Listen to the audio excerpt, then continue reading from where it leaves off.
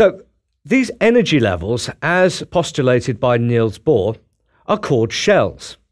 And electrons, rather than existing just as a random cloud at a specific distance, exist at a number of different distances from the central nucleus. The lowest energies are actually further away. The principal quantum number is given as the actual lowest possible quantum value for that shell, and is regarded as the principal quantum number. So if we look at the shell which is nearest to the nucleus, we see it has the quantum number 1. If we move one shell away, it has the quantum number 2, then 3, and then 4. As the shells become larger, i.e. as they move further and further away from the nucleus, we can see that they hold more and more electrons. And we'll be going through the makeup of these shells in the next lecture, when we start looking at orbitals. But from a quantum perspective, each shell can carry a specific number of electrons. Shell 1, which is that which is nearest the nucleus, can carry only 2 electrons. Shell 2 can carry 8, shell 3 can carry 18, and shell 4 can carry 32. And as we'll see, this is because as we increase the shell number, the principal quantum number, we have at our availability a large number of orbitals. And as we'll see, each orbital can contain 2 electrons.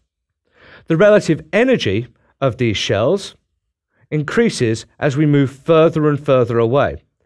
But as I indicated in the previous slide, this means that the relative energy required to remove an electron from a shell actually decreases.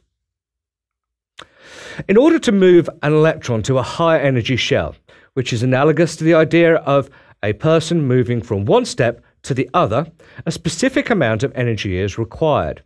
And that energy is called the quantum energy. This is the energy, a small amount of energy, which is required to move a particle from a specific distance away from a proton to the next distance away from the proton, i.e. to move it from shell 1, for example, to shell 2.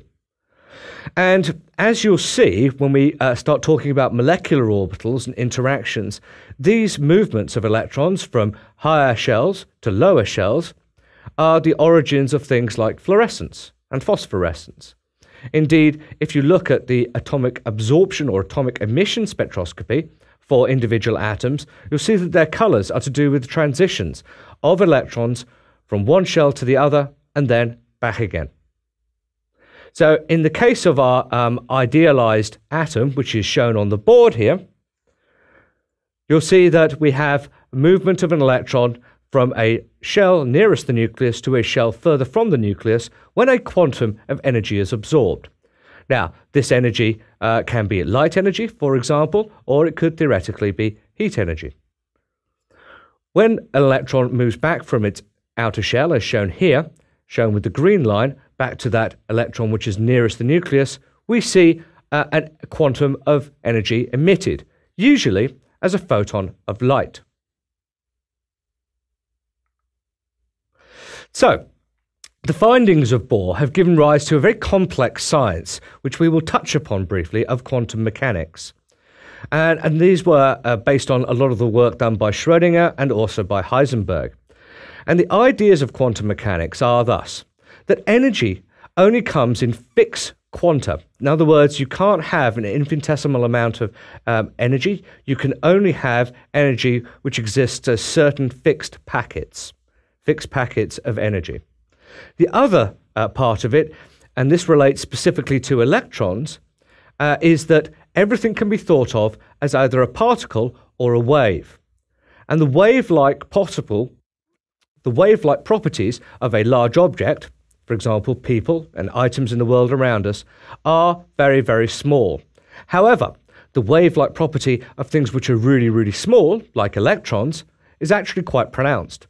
And this was where the original planetary model of electrons orbiting around a nucleus was flawed, because it implied only that an electron had a particle-like property, rather than a wave-like property.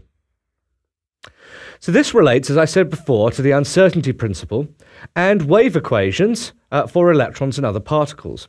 And what these mean is that when you're looking at an electron, you can't talk about an electron as being in a discrete part of a shell.